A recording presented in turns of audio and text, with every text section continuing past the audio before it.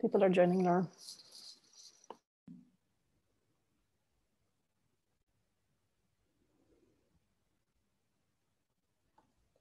Hello, welcome everybody.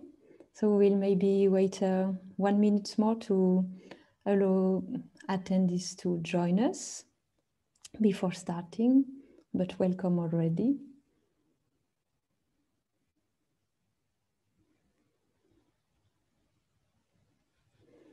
And we will slowly start.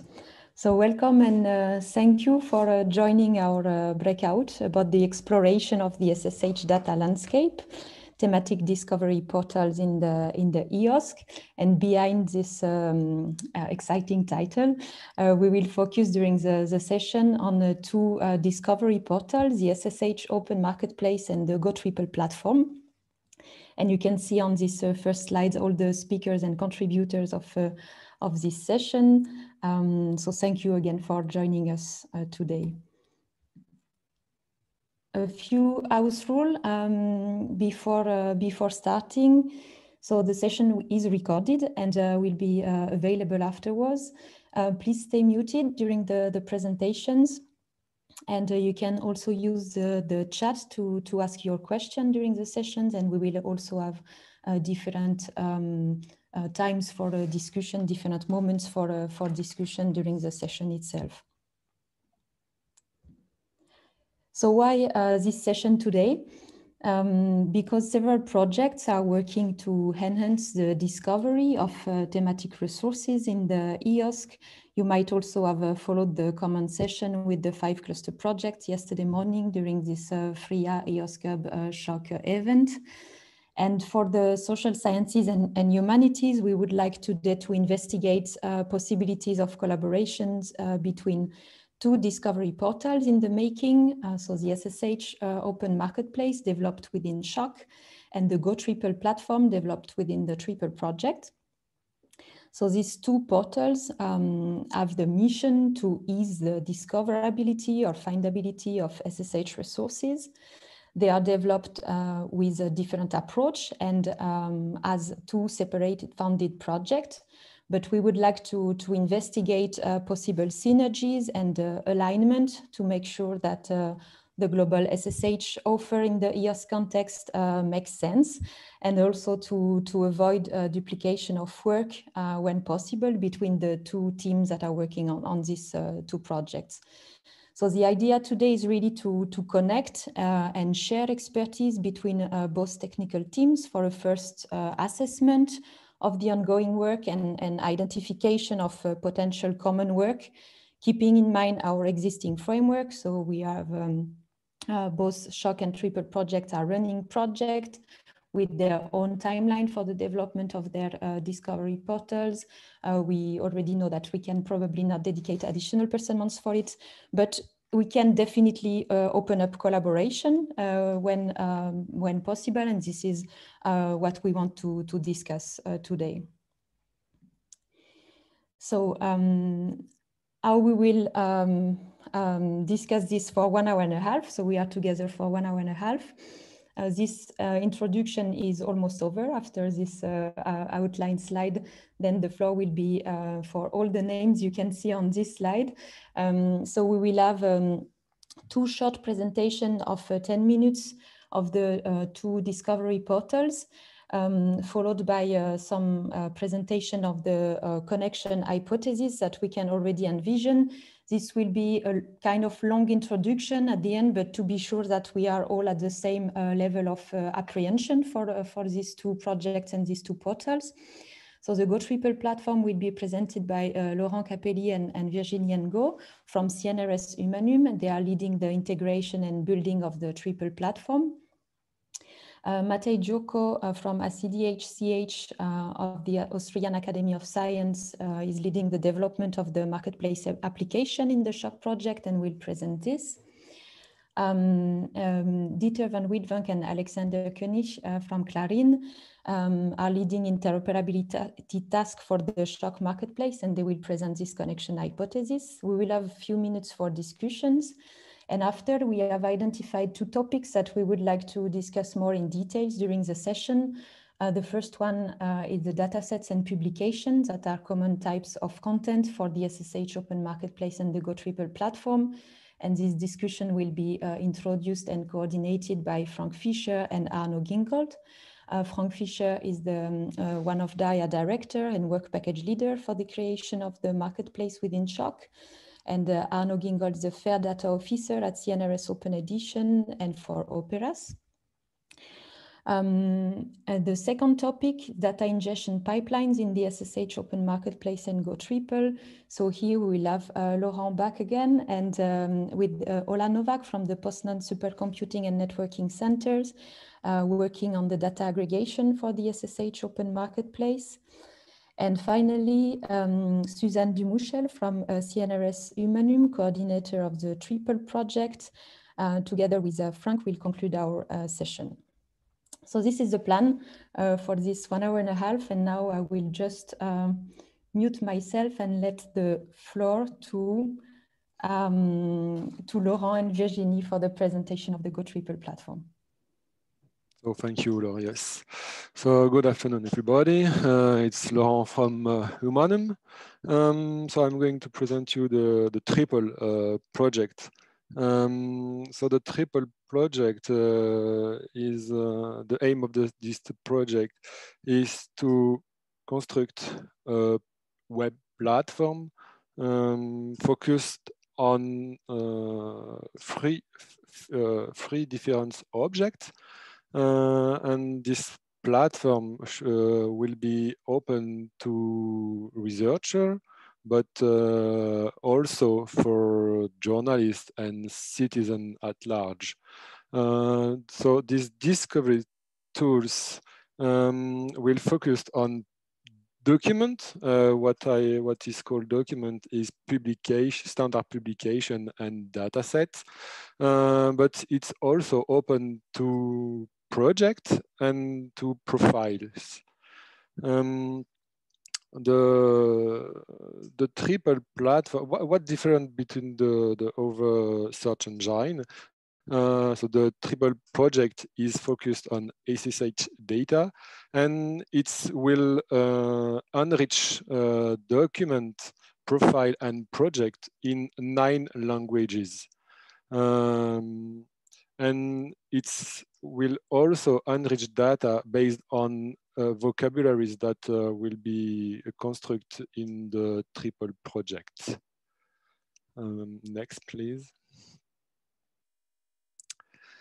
So the Triple project is divided in 2 projects. The first is the Triple core platform, and the second project is the GoTriple platform, which will be the front end of the Triple project, and this will be a web interface. The document, Triple document, are harvested in what we call national aggregators or European aggregators. National SSH aggregator. We currently have define almost 2-3 national aggregator. The first one is the Isidore platform, which in Humanum we will know very well, because the Isidore platform it's constructed by Humanum until 10 years. We find also Moza in Belgium. And for the European aggregator, we focused on OpenAir, Europeana, CESDA, Clarin, for example. But this is in the middle, you see that we have place for other aggregators.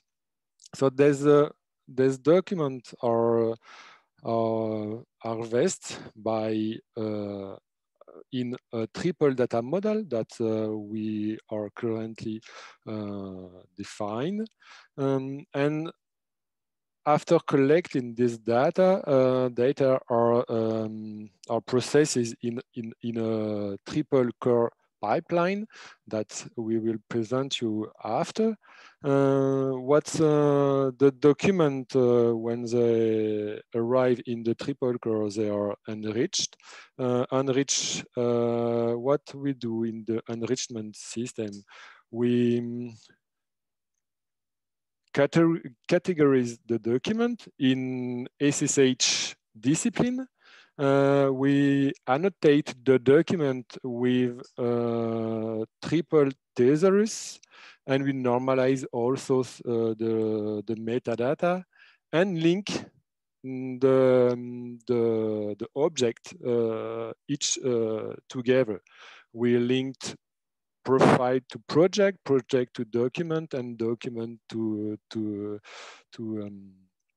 project. After all, the pipeline will index all the document in a triple database, and the document are available with an API. And the second part of the triple project is the Go Triple platform, which is based on this API. And this is the discovery platform, the Go Triple discovery platform. So this platform, this discovery platform, is based on innovative services and will produce search interface, but also visualization interface. Next, please. So I focused on the pipeline, on the triple pipeline. So we will, you see here the triple core pipeline, which harvests the document. So currently we are working on the harvestment. So we did not know currently what's we should put in this harvestment.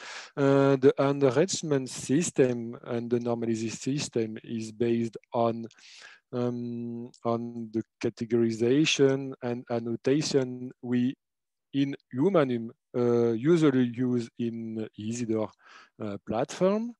And this core, the triple core, is based on the source repository, the thesauri repository, and an administration of the triple core. The indexation is made by an Elasticsearch cluster, and then documents are available in an API, but also in graph, an RDS graph database. And the Go Triple is also made on this indexation. Next, and just to finish the presentation, this is the current triple data model for the document, so publication and dataset. We use the schema.org vocabulary for the document, the project, and the profiles. So a document is a creative works, is linked to a project by a schema funder. For project, project are harvested on OpenAir, but also on national funders. And we also use the schema vocabulary, and the document and project are linked to profile with the creator properties. For profile, we currently use the property that are available in document and in project, but we will add some metadata for a profile, and we are currently looking with what we can have in ORCID. And also we will look at LinkedIn, ResearchGate, academia to populate the metadata of profiles. I think I have finished the presentation, the very fast presentation of the triple project. Thank you very much, Laurent. And now Matej will say a few words on the SSH Open Marketplace. Yeah, so also hi from me, Matej Jurčo from Austrian Center for Digital Humanities in Vienna. Yeah, so this is the SSH Open Marketplace has some already quite a tradition or development behind it. The original idea has been circulated in the DARIA context for a few years and is now one of the pillars of the DARIA strategic plan. This picture is from the proposal stage of the SHOCK project, so but it shows a few kind of highlights of what we were circulating at that point. I think we're not that far off from this idea, or we did not. So this still most of it is valid. So the main is meant as a discovery portal for SSH resources and will be understood under resources. So I think we already see here the first kind of distinction to triple our focus. We do have data sets and publications as well, but our focus is on tools and services and training materials around those, and especially also workflow. So it's more trying to answer the question of how to do things. So if I have a task, what would be how can I proceed to perform it, and what would be the tools that I could use on this path. We have like the three guiding principles behind the development of the marketplace, or how it should actually then work, and that is the contextualization, meaning linking things among each other. So the publications that mention the tools, the training materials that describe how to use a tool, and especially the workflows as bringing together different pieces of information along a question or task to solve. The other aspect is learn from various attempts in the past, the curation. So we have to ensure that the data is of good quality that is presented to the users. And we have a mixed approach there.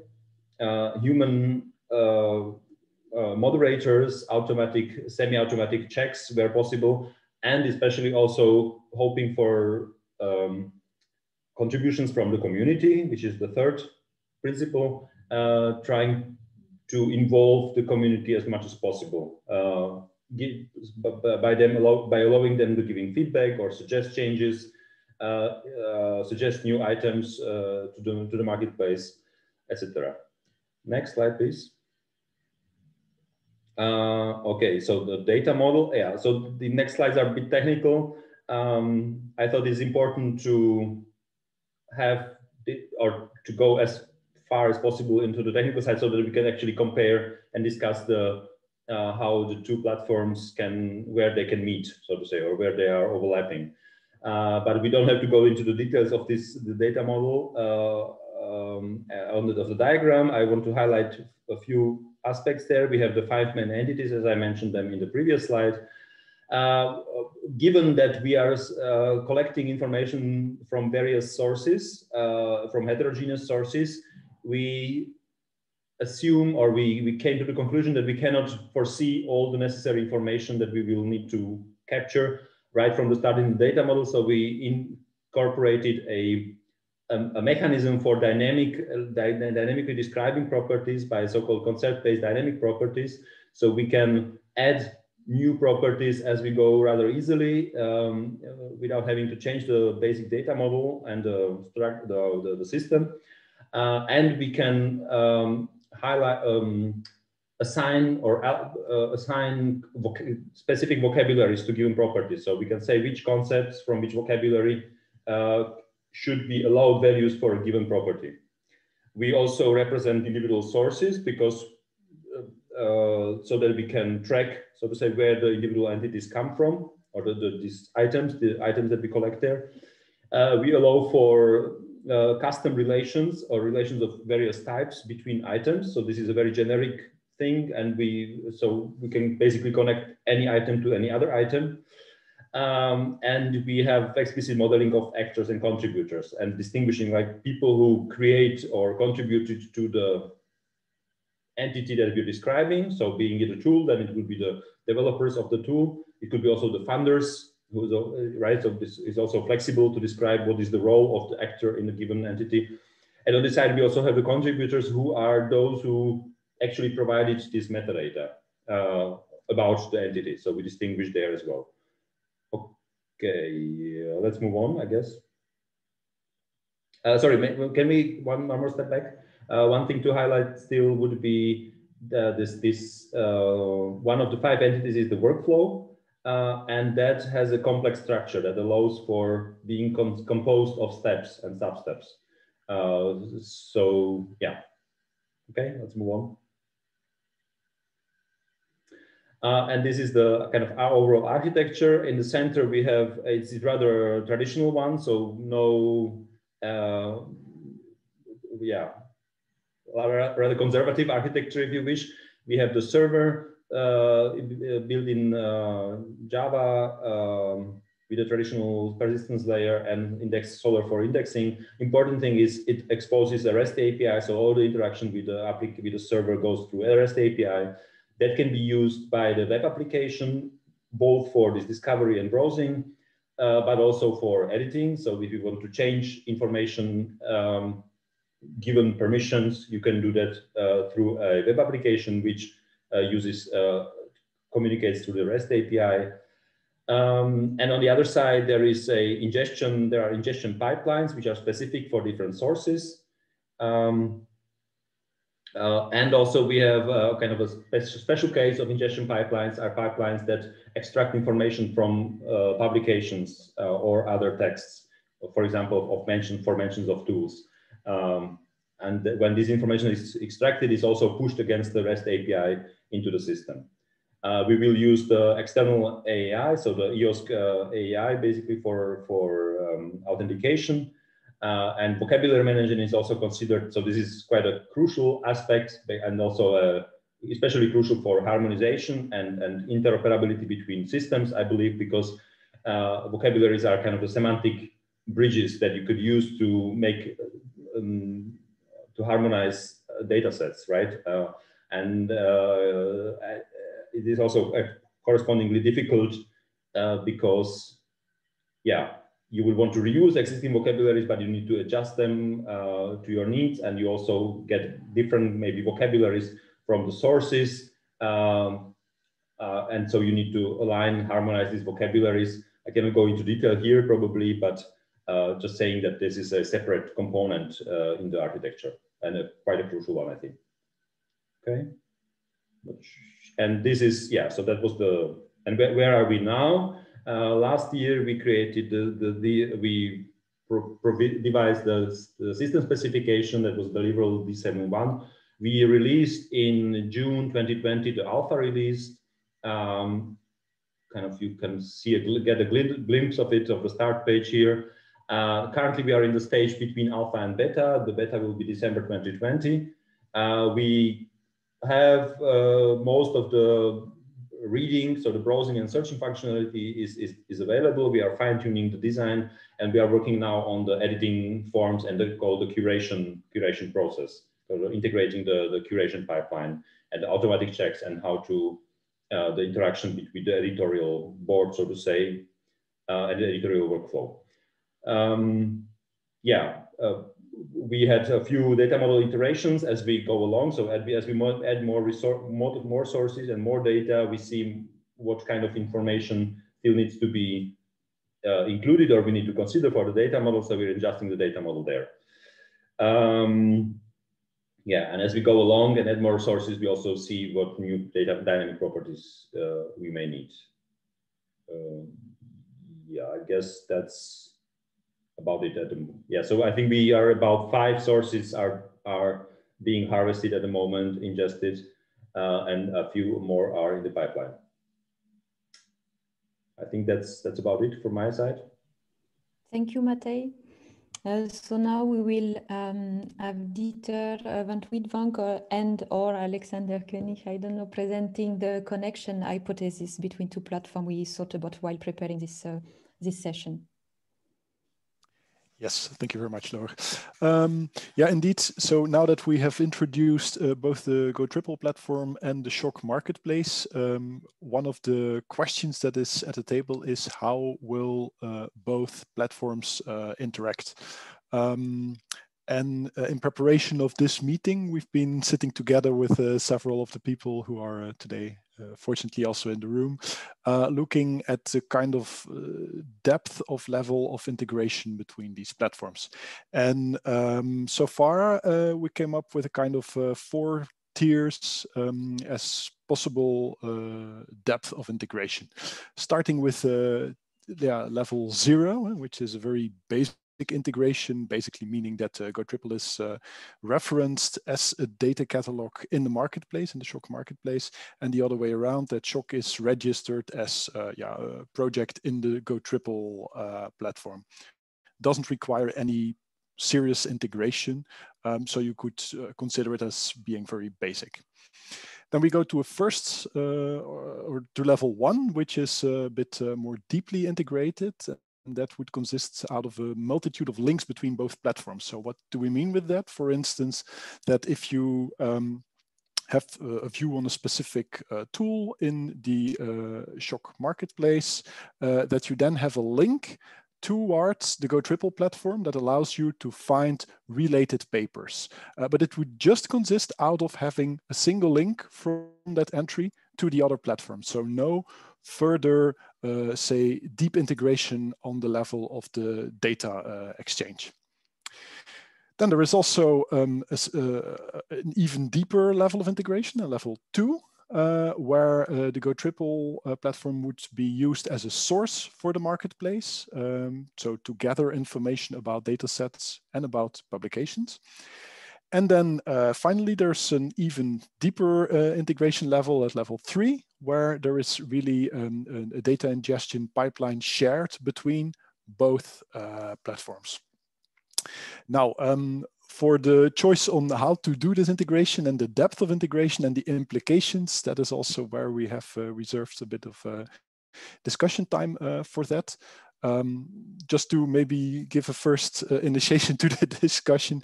Personally, I think that a level 1 integration would be a good starting point because it doesn't introduce too many dependencies from the beginning, and still it allows for mutual recognition and interaction between both platforms. But yeah, that's just a personal opinion. So yeah, that's maybe a good start into the discussion, I hope. Thank you very much, Dieter. We have a few minutes for questions before entering in the discussion phase of the session, in which we will go into deeper details for datasets and publication and for data ingestion pipelines. So we have some question in the chat. Some were already answered. The last one maybe from Yin Chen. Can Triple Discovery Service become part of SHOCK Marketplace Discovery Engine? Dieter or Matej, maybe? Everything can happen, but I don't see that. I think they have their own distinct goals and kind of missions.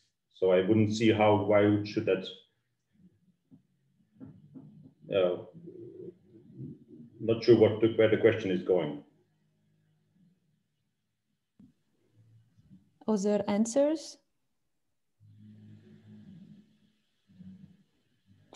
Well, yeah, I can maybe jump in here. I could see this happening. Obviously, that would be a choice of the user. If we have a request from users that this is needed, meaning that the SHOCK marketplace needs to provide better resources for all the data that Triple ingests. So you saw the experts, the experts profiles and the project, etc. Maybe that would be a mean for the SHOCK open marketplace to provide this information. However, today, at least there is no need for that. I mean, we want to provide tools and services inside the SHOC Open Marketplace. So yeah, this is probably something to be open for later on. Nowadays, it wasn't really. Yeah, please, Matej. I see. And so the question is, what does it mean become part of? I mean, that can be, depends on what you mean by become part of. I mean, the integration level 2 from DETR would be that the data from the triple would also be available through, so like redundantly available also in the marketplace, as it's good if you disseminate the metadata on as many channels as possible. But really like merging the two systems, I don't see that coming. Rather than the next integration level would be the big EOS catalog where everything will be connected. If I may, I'm not sure. Thank you, Laure. I'm not sure I understand well Yin question, but maybe because you know the SSH Open Marketplace is so it's a marketplace which gather tools. So maybe this is how we can understand Yin's question. It's as GoTriple will be another service. Can it be part of the marketplace? As another service, you know, there are a lot of different services hosted in the SSH Open Marketplace. Can Triple become one of them? I guess it is what the... Sorry, Matej? It would be the integration level 0 from DETR's slide, right? So that they are linked among each other, basically. Yeah. Okay, so thank you for these discussions. I think we can move on to the two topics that we have identified to be further investigated during this session. The first one regards the data sets and publications, because there are two types of content that are present both in the SSH Open Marketplace and in the GoTriple platform.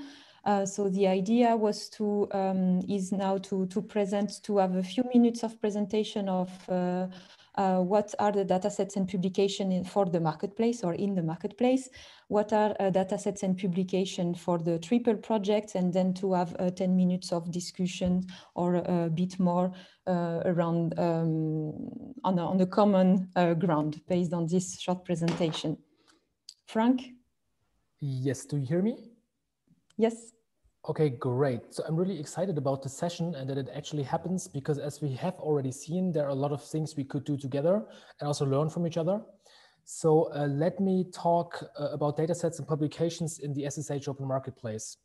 So we follow an aggregation approach, which means we do not reinvent publication standards, but maximize their use. That's the plan.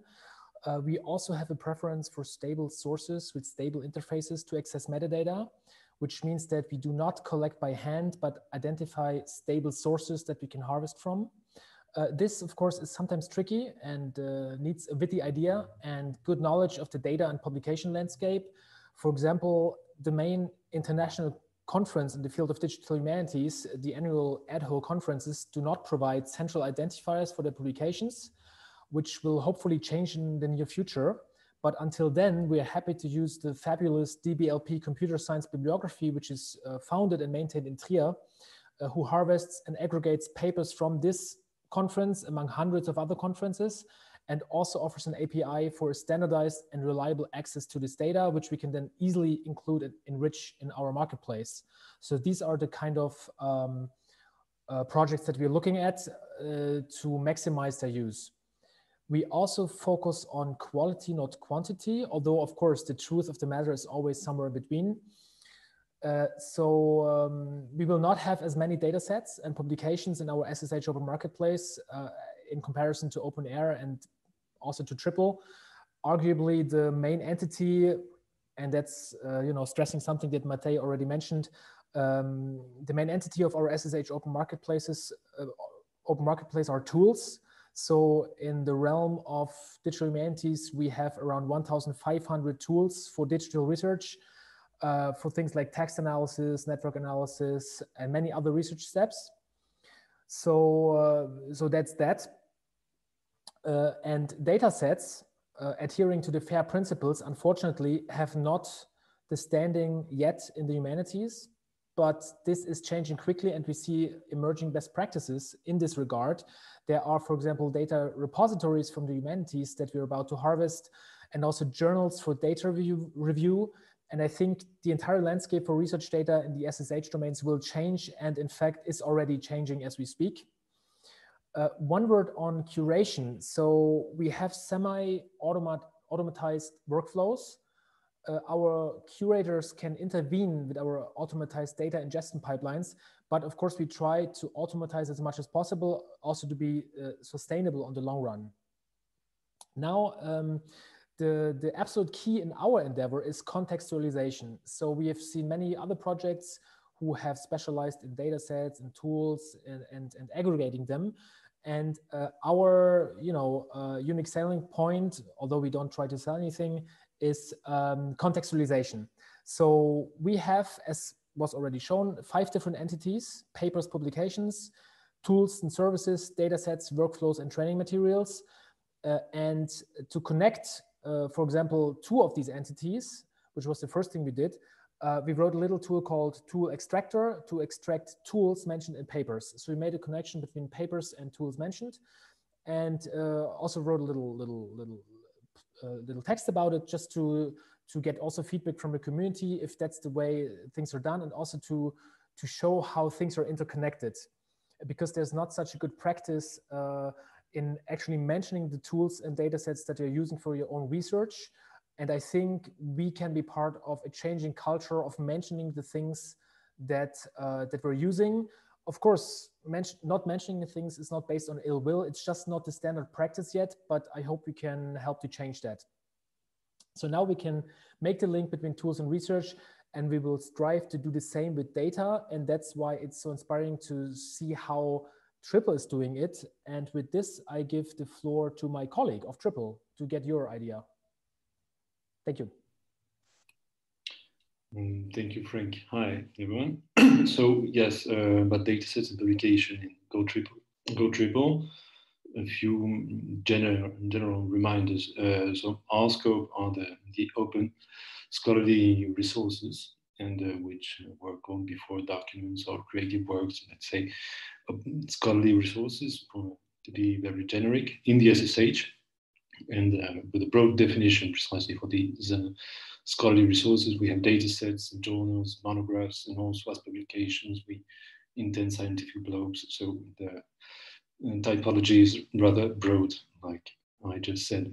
The focus, of course, I would say, for as a Triple is a service from OPRA, which is a research infrastructure for open scholarly communication. Our focus remain the open access, according to the European Commission definition you've heard many times before, as open as possible, as close as necessary, and which means also that we will use and provide, as far as possible, open metadata, and that will be reusable as broadly as possible, even here. And so regarding the model, as you have seen before in the presentation from my colleagues from Humanum, we will have a single data model for the scholarly resources, the creative works precisely, and with specificity regarding the granularity, that is, we will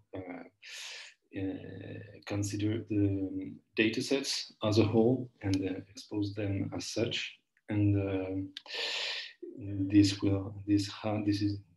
is how data sets and publication will be presented together in the Go Triple platform.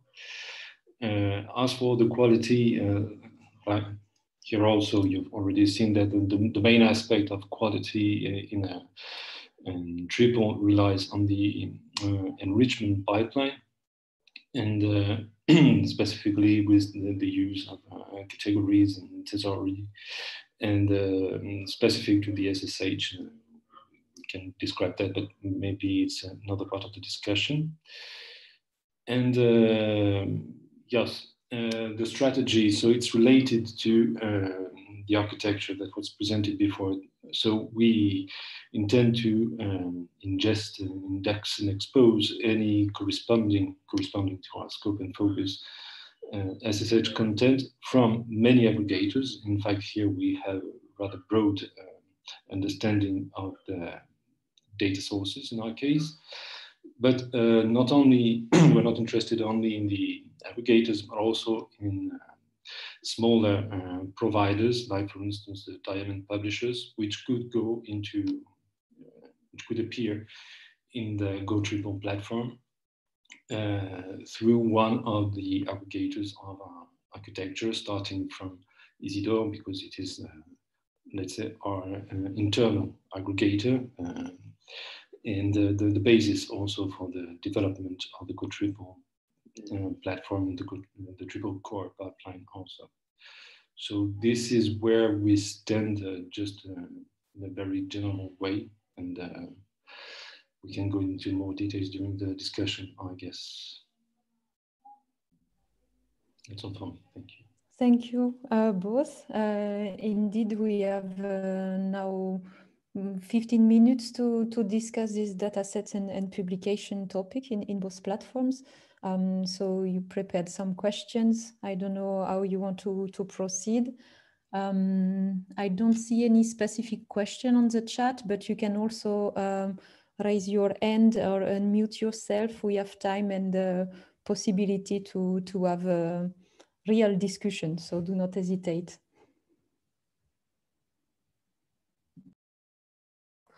Maybe if nobody comes forward, I have an idea inspired by our ongoing discussion.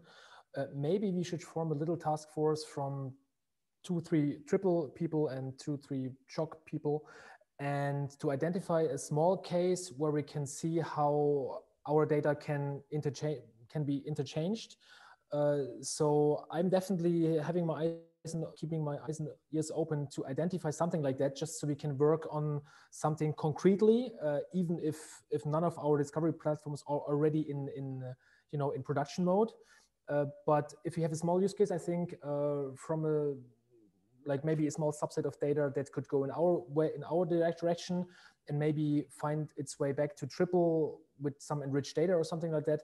That's something I'm trying to identify now. So if anybody wants to join me, I'd be happy to find such a case. I don't know if I will be the one to join, but I support the idea. In fact, I think there are areas where the work can converge, and then investigate about the scenarios that were mentioned before. And yeah.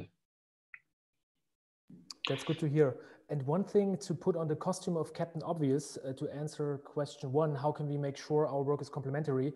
By meetings like this, So this is the first bigger one in hopefully what will be a series of meetings, maybe not in such a big group.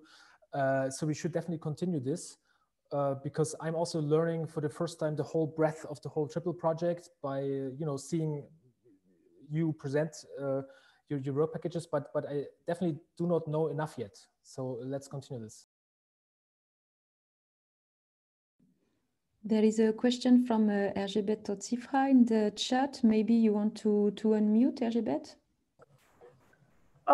Yes, although I don't think it's a very important question because maybe we should reserve the time that we have to discuss big strategic questions between the two big projects and platforms.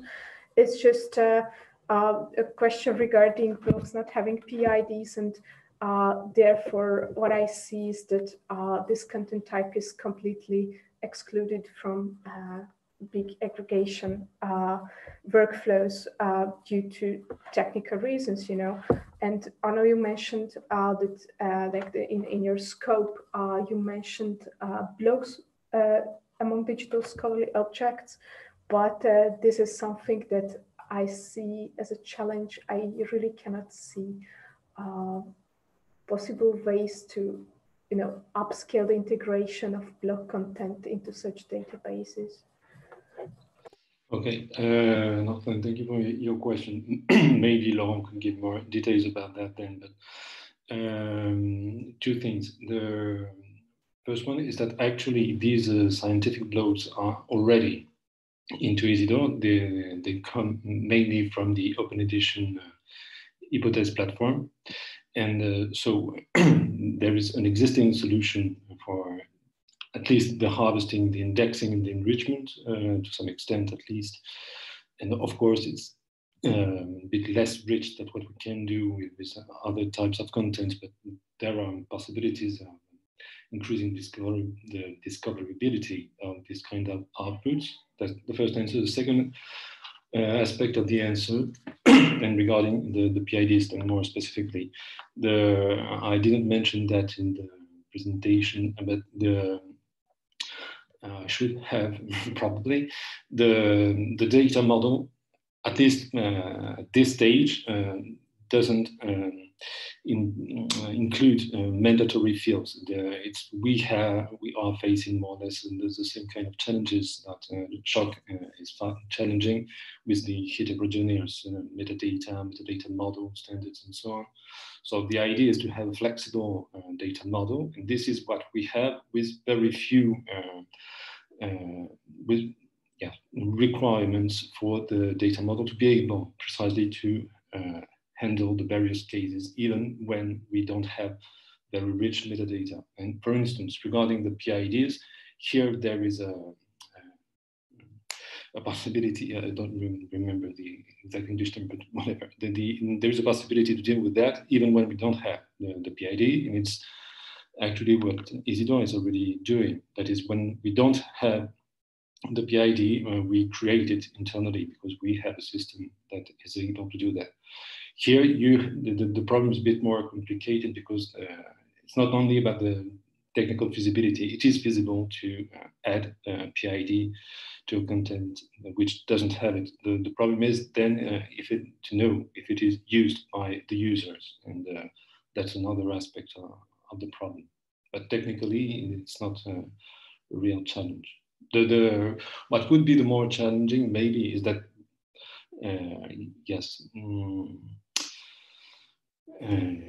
with a flexible data model, you're never sure what you will get and what will be let's say the quality of the metadata you will have. But precisely in the case of Triple, the strategy is to compensate this with enrichments, and especially in many languages. So maybe this will be my general answer. If Laurent wants to step in, of course he can. I hope it answers a bit your questions after it. Yes, just to precise, Triple use aggregator as a document database, and what we hope is that aggregators as PID for all the documents, all the items they have. So this is a question for the aggregator. So what we do for Isidore, for example, when the producer didn't give PID to the document or to the dataset, Isidore add a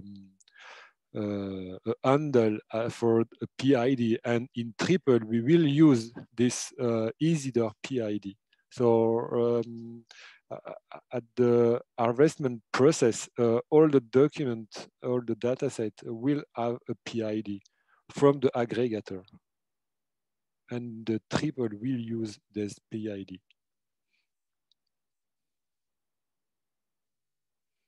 And for the project and profile, it should be the same. Yes, Suzanne. No, it's another question, Laurent, if I may. It's a question to our colleague from SHOC, and actually I'm part of both. So it's more, how do you manage, because as we said in Triple, we have some issue with the quality of data we want to harvest, and the level of detail of metadata. So how do you manage that in SHOC?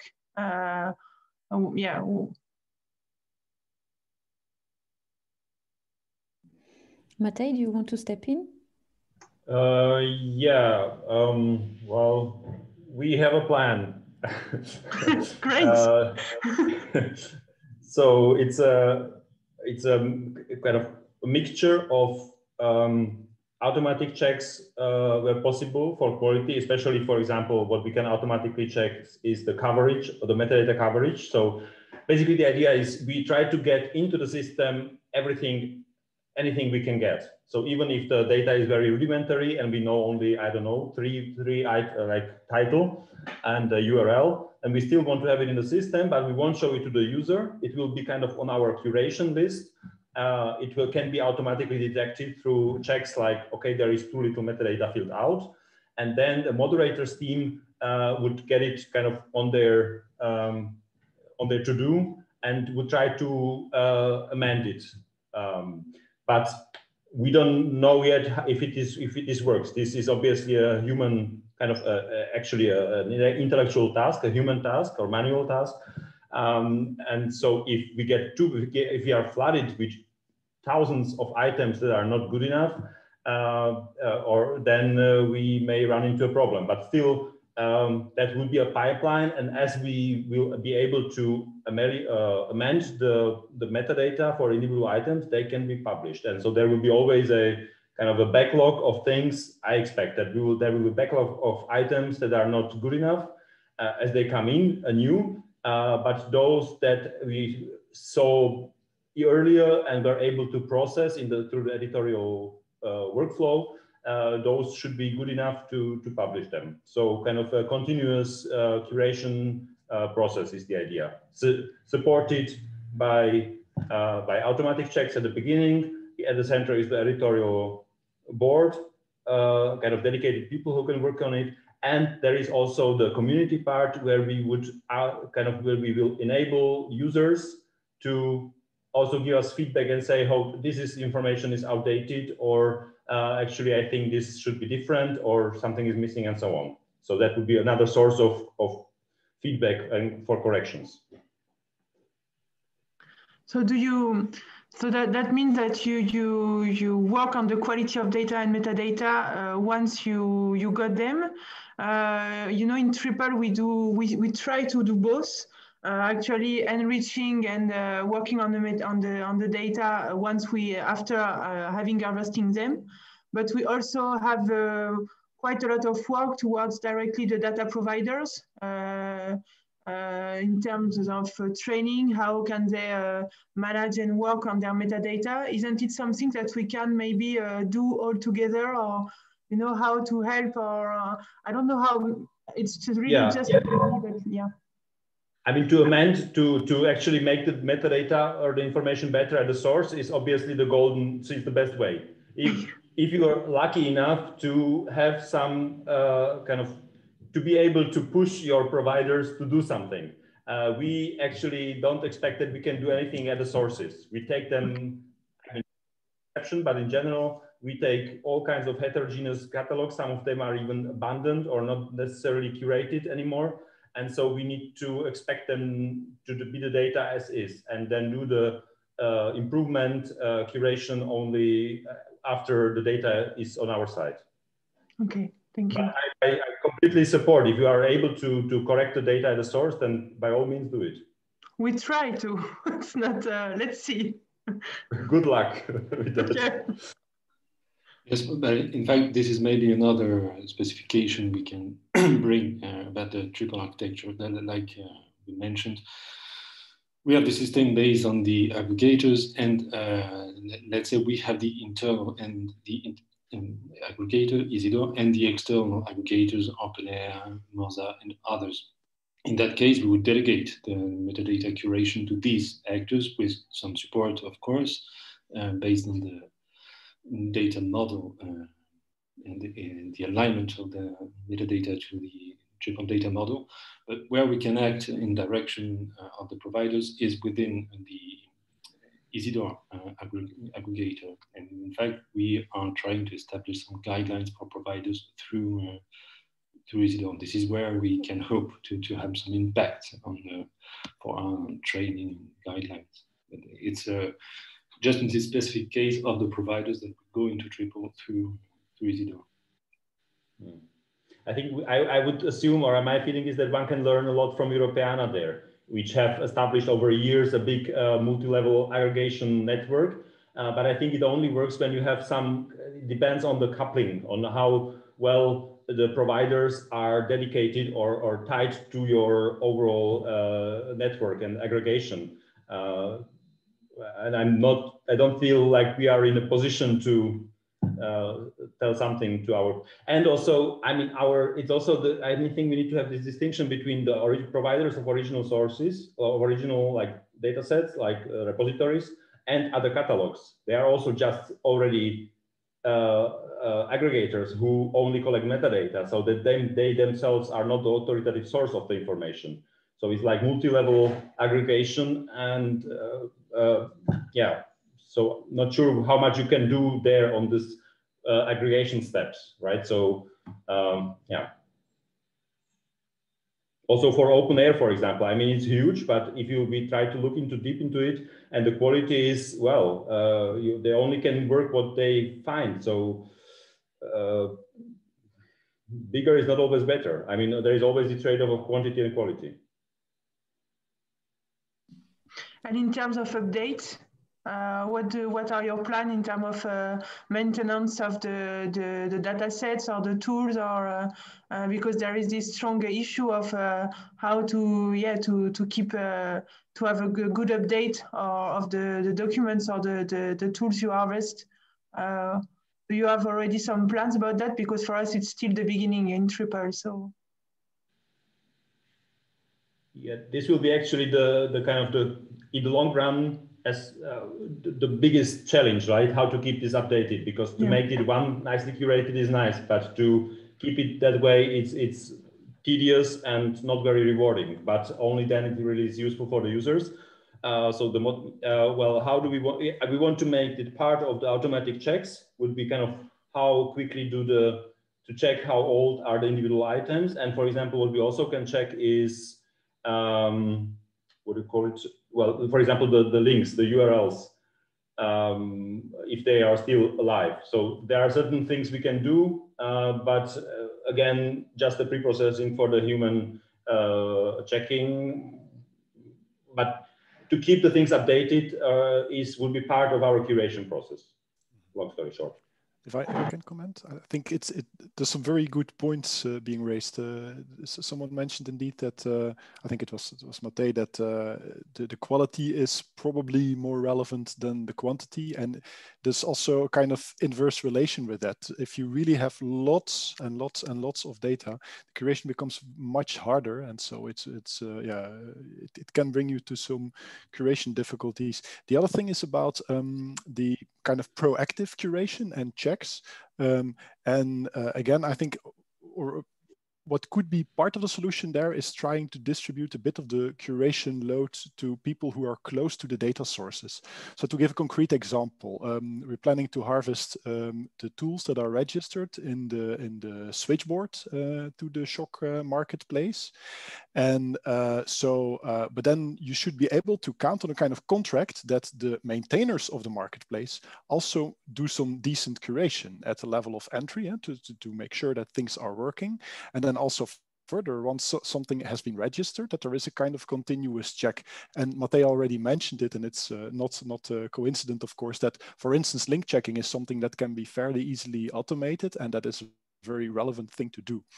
I think that's, again, maybe a personal opinion, but I think that in the realm of, for instance, this automated link checking, there's also a lot to be gained to do things together. For instance, in the context of the European Open Science Cloud, because we need to do this all anyway. So we have aggregation at several levels. We have links that need to be checked, and it's impossible to avoid that at a certain point you will need to check a link from different locations, which puts a lot of stress on the resource provider, because then you get multiple crawls and checks and so.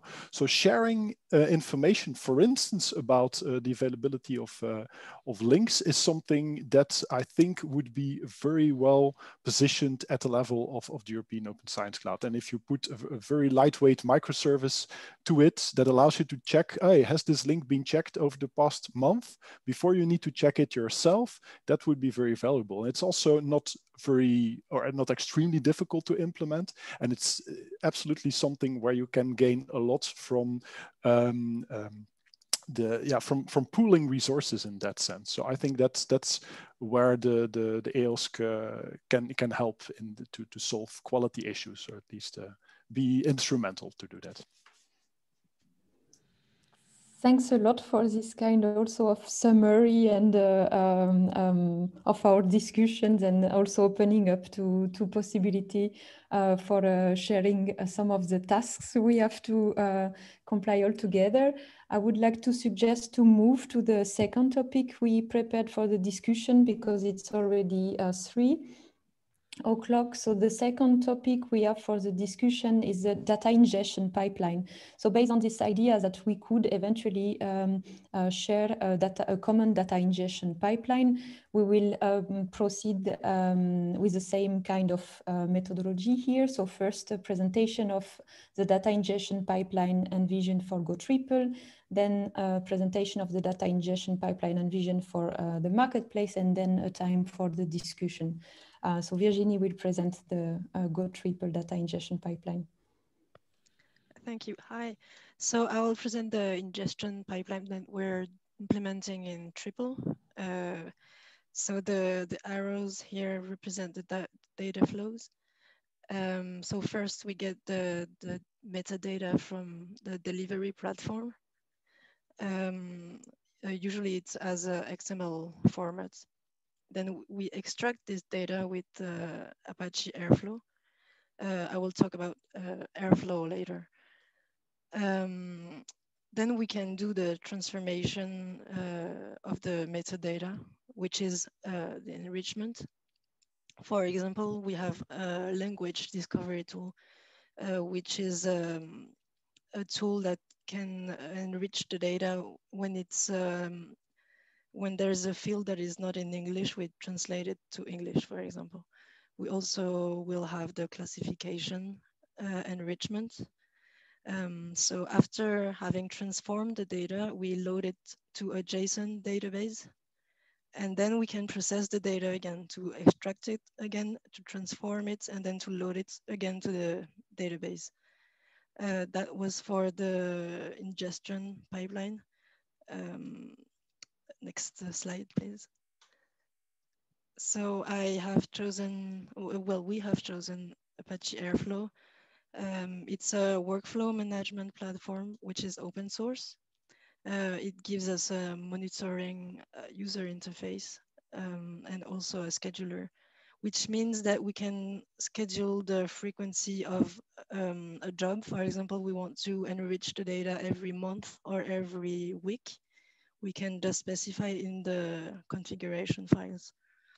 And also it is written in Python 3 language, which means that we can have an easy integration with all the machine and deep learning libraries, such as TensorFlow, Keras, and Spark. Well, the Spark binding with Python, which is PySpark. So that was for the data ingestion pipeline of Triple. Thank you. Thank you very much, Virginie. Ola, do you want to present the marketplace ingestion pipeline? Yes, sure. Hello. The pipeline in Shock looks like that. So we start with harvest, and we will work with heterogeneous data sources. So there is a huge variety of data formats and access protocols.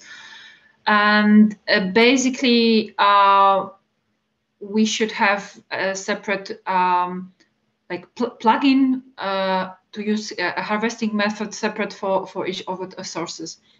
And then the records that we downloaded from the source are transformed to the open marketplace schema. And at the moment, there is no normalization, but we think that we will define some rules and that will have to be implemented there. And after that, there is an enrich step, and we want to use LOD vocabularies to enrich the records. Basically, the literals will be replaced with with concepts from the vocabularies. And the last step is to ingest the record to the open marketplace. And there are some challenges in there to detect updates, and that's something that we already discussed. That's the really challenging step to detect what has been changed at the source and mark it as updated in the marketplace. And in here, we would like to let that curator in the open marketplace decide if the update should be accepted or not. And a little bit similar is detecting the deletion of the records. And of course, we should also give our curators, we should let them decide if they want to delete the record at the marketplace or not. And next slide, please. And at the moment, we use pool party unified views framework that was provided by one of the project partners. For various reasons, we started to look for alternatives, and they are actually harvesting frameworks used in cultural heritage. So, for instance, Leopoldina was developed for PSNC for an aggregator. The second option, Metis and dcloud, is used at the moment in Europeana for their harvesting. And I prepared a review of the options listed in here, and it's available under the link. And we have to decide whether any of this option will work for us as an alternative for the pool party.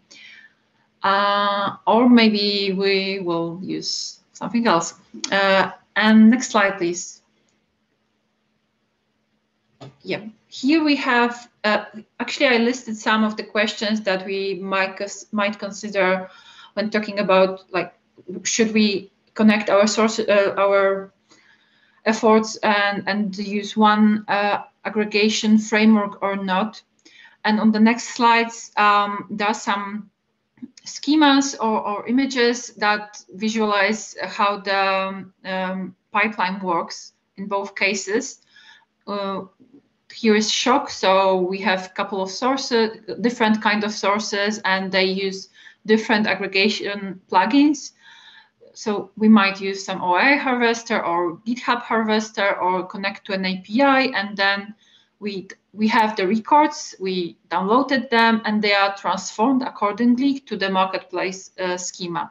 So when we use OIA, there are XML records, so we have to use some kind of XSLT and then further steps to have the JSON with the marketplace schema. And we do different transformation for different kind of records.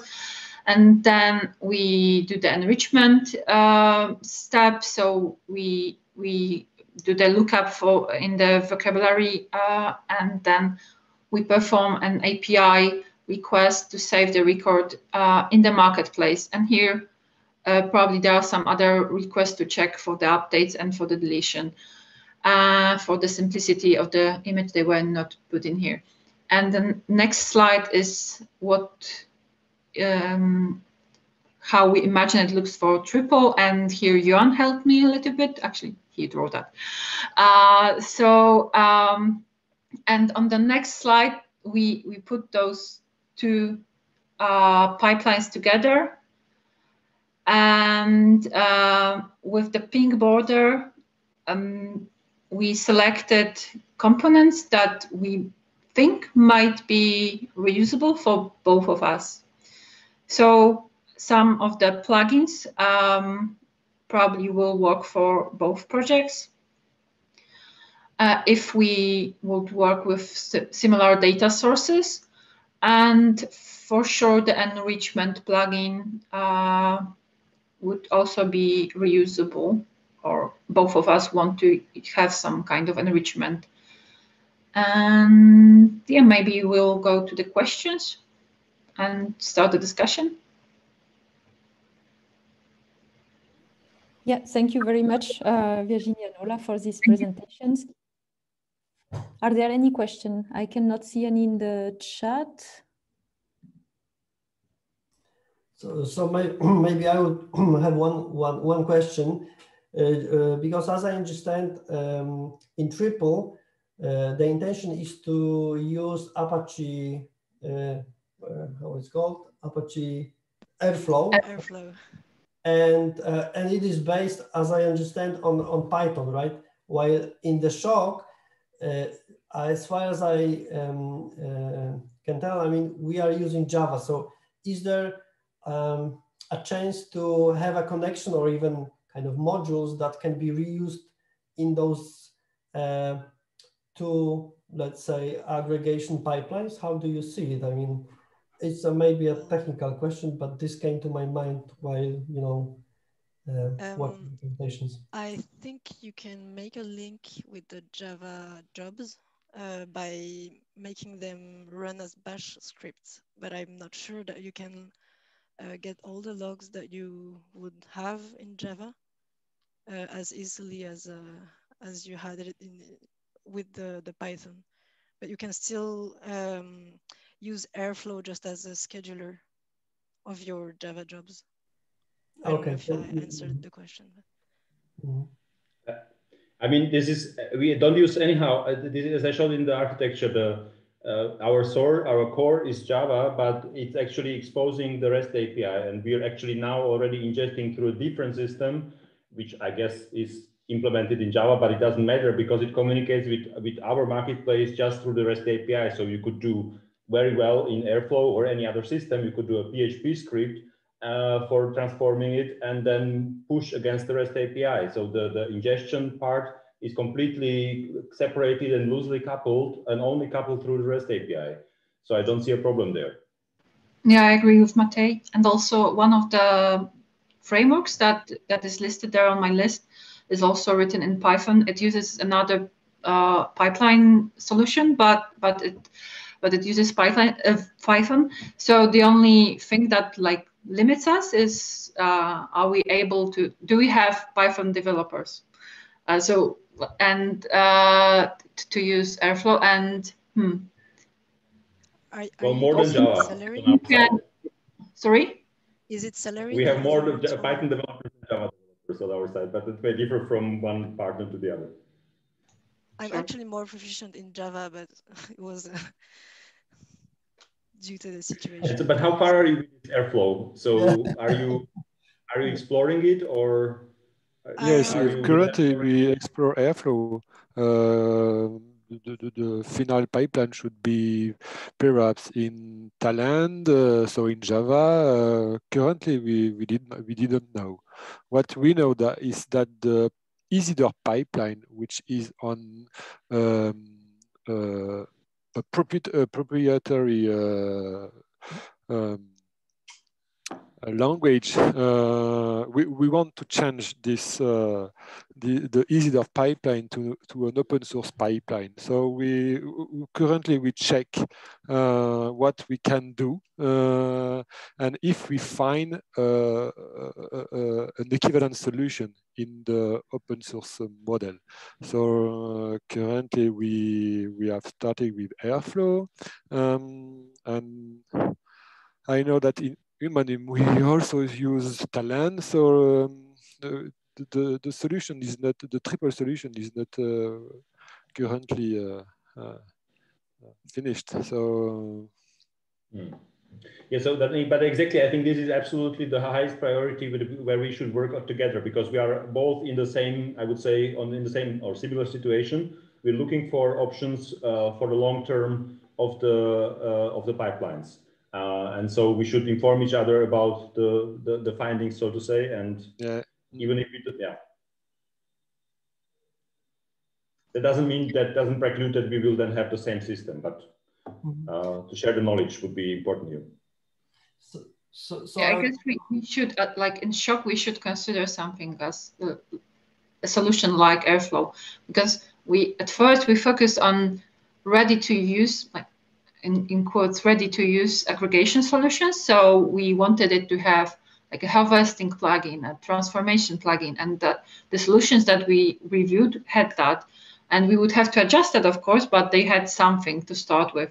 And the Airflow, I think, is just a framework that is really, that you should implement some some code for harvesting, for transformation, and so on. So I don't think it gives you anything from scratch, but probably colleagues from Triple can tell a little bit more about yes, it just gives you the opportunity to schedule your job and to monitor them, so you can see all the jobs that failed, the jobs that were successful, for example, and then you can rerun the jobs that failed, for example, just these parts. And that's why this was a good tool, I think, for the workflow management. But it says it also provides features a useful UI and robust integration and easy to use. So yes, exactly. you wouldn't say it's the case. Doesn't it have come with a useful UI? There's a really useful UI that can make. I put a screenshot of it on my slide. But yes, you can just see how the pipeline goes, and also the different pipelines, and you can just see how the different jobs were doing. Yeah, okay, but I think we should not go into the details that we can discuss separately. We should inform each other, but we're not in this workshop. Maybe we should go with because I think for me, what is the main challenge, and I'm not sure we tackled it in the previous discussion, is the vocabulary and the normalization issues. Because it's always like a nice box, so normalizations happen, black magic normalization happens here. But in my experience, it's quite a tricky thing where it's you need human, not only human input, but even human agreement. So yeah, you need to have conceptually decide if for example, the terms mean the same thing, if they are synonymous and so on. So this vocabulary, collaborative vocabulary management, I didn't see, well, my experience is quite a challenge there. So I don't know. Ideas on that? Yeah, I would agree. I would even, we could also have a look at this slide where the whole ingestion, both ingestion, let's say, steps are presented. And because as you said, the vocabulary is also is highlighted here, but there are also other elements that could be maybe work on together. But as you said, vocabulary is definitely one of them. Yeah, because yes, here is just a box, but enrich with vocabulary means which vocabulary for which fields. What do I do with concepts or with terms that are not in the vocabulary? So this is a complex thing that I'm wondering how. I mean, enrich with vocabulary. What does it mean on your side, Triple? Does it mean that if you encounter a string, you match it against the vocabulary and provide a kind of make it an entity, link into an entity, or what is enrich in this case?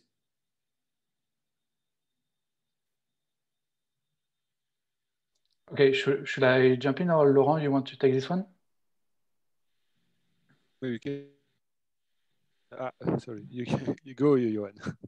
Okay, yeah, so there is a special task in Triple, I think it's a work package 2 that we saw in one of the slides previously, where they are already trying to, via machine learning, to get to understand what kind of data is an item, to be able to categorize it.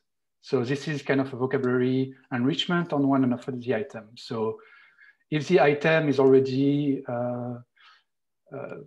how to say that, manually, or let's say via training, you push an item by saying it is categories XXX or YYY, then it means that something similar would be probably category XXX of YYY. This is what is meant by enriching with vocabulary. I think that the third box is not enriched with vocabulary, but it's a mistake. It was a categorization by machine learning, and something that can be reused, probably reused by the marketplace as well. Okay, but that would be only trying to assigning a category to an item to guess it's which type of information it is, which kind of information it is. Yes, this example, yes. So what kind of information, but in the sense of within SSH? So what kind of SSH data we are talking about? So is it archaeology data? Is it social sciences, things like that? But then it's discipline. So it's also you're trying to guess. So because exactly. So because there are different kind of vocabularies, right? So or you can have something that you try to describe. So different dimensions then you try to describe with the vocabulary. So for example, discipline, or the activity type, or the generic keyword or topic classification.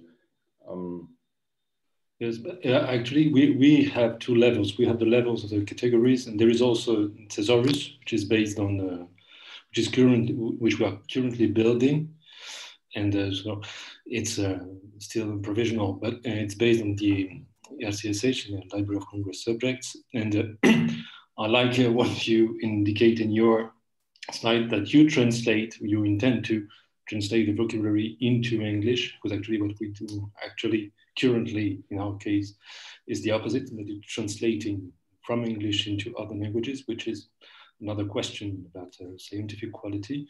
And yes, well, I guess even on that topic, the vocabulary is we need to discuss much more in detail, because in fact the common work on these aspects is necessary, and we need to see if how the processes can fit because in our case we have the vocabulary is a single entity, non-hierarchical. For instance, in the case of the terms, precisely, even the categories are non-hierarchical. I don't know. I wanted to ask that in your case, when you say enrich with vocabularies, if you have already an instance of the vocabulary, if it is hierarchical or not, if it is from various vocabularies existing already, or what is the situation in your case?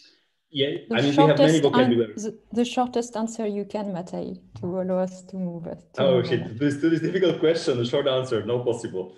We have multiple vocabularies for different dimensions we want to describe, and we will try to reuse existing ones and then either adjust them or create new ones, and then map from the source vocabularies to these decided vocabularies on our side. But yeah, so all kinds of situations there. But multiple vocabularies, it's not like one. Okay, thank you. Well, thank you very much for this very interesting discussion. I'm pretty sure that part of the conclusion will be that we will need further work, but I will let Suzanne Dumouchel and Frank Fischer present the conclusive word. Suzanne, maybe you want to start? Yeah, okay. Thank you, Laure. So thank you first to all the participants, because I agree with Laure, and I think we all agree on that. It was really interesting, and the beginning of upcoming work between both projects. So the two main points I'd like to raise, and I guess Frank will have more regarding our discussion, is that both platforms are complementary and not competitive. Even if some data set can maybe be used in both platforms, but we see that Triple is focused on dataset project profile on one side, and for the SSH Open Marketplace, it's tools, services, and training, with of course the dataset and publication, which are linked to the tools and services on the other side. So it's really we are lucky, I think, in the SSH to have these two complementary services, which are currently going to be developed, which are under development. And just to say that I guess, and I think we all agree again, that this session today was the first step of a common work. Actually not the first, because we started at the previous Triple Consortium meeting in October to make a presentation on the SHOC main output. And what we expect now is to have a longer workshop, maybe beginning of the next year, to discuss more the different issue we started together, so to discuss today. So about vocabularies, data management and harvesting, and also how to integrate, what kind of integration do we want, only a light one or a bigger one. I'm not sure this is actually the main, the most important, the level of integration, but the most important is to share the knowledge that we have within both projects in order to reuse the work which is already done. So Frank, that's it for me. Please. Merci beaucoup, Suzanne. So I would not call this a conclusion. I would rather call for a continuation of what we were just discussing and talking about. So again, since we're aggregating similar entities, both in the Triple project and in SHOCK, I want to repeat my idea to identify some small use case where we could see how information could flow in both directions. And I think the first small success would be if two identifiers from us and from SHOCK and from Triple would point to each other. So that would be like the very, very small goal. But then we could, I think, see how this could evolve into something that's much tighter integrated. So what I would also call for is to keep each other updated, also with our development versions. So I know that there's a lot of development in Triple that's not, you know, that you don't see if you're not in the project. So I personally, and I think also my colleagues would be interested in getting a glance at that, you know, at some point, because I'm very impressed by what you presented about the logic, like in your backend. And we in SHOCK are also happy to share our dev versions with you, just so we can see and have early glimpses and can understand better how things work. And then, of course, I strongly support what Suzanne said. We need to align each other's work, but that's, I mean, you know, an obvious take on this session. So this is this would be my concluding words, calling for a continuation. Thank you. But thank you very much to everybody. We are even 4 minutes before the official end of the meeting, but I will only use one to thank all the presenters and the speakers. I hope for the participants it was not too overwhelming to have so many speakers. It was indeed a very good opportunity for both teams to meet, and I find it really interesting to actually meet in this kind of open settings during a conference, allowing also other people not directly part of these projects to have a look at what is in the making, because it's really some things that are in the making that we've presented today. So thank you very much to all of you, and we hope to see you soon in other conferences or project meetings or in the EOS context and in this Freya EOS Cub SHOCK conference. Thank you very much. Bye. Goodbye. Thank you. Bye. Bye. Thank you. Bye-bye.